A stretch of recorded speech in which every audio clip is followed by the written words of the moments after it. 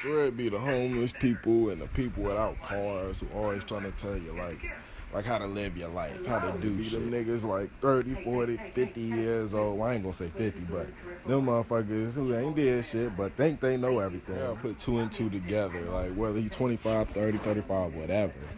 If he was so smart, why the fuck he sitting outside the store? Why the fuck he don't just listen to somebody's words?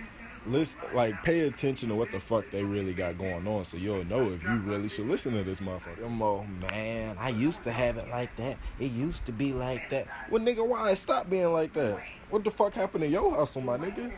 Don't get me wrong, I'm sure there is some smart homeless people, some smart motherfucking walking people, but that ain't the smart I'm looking for. I want better than that.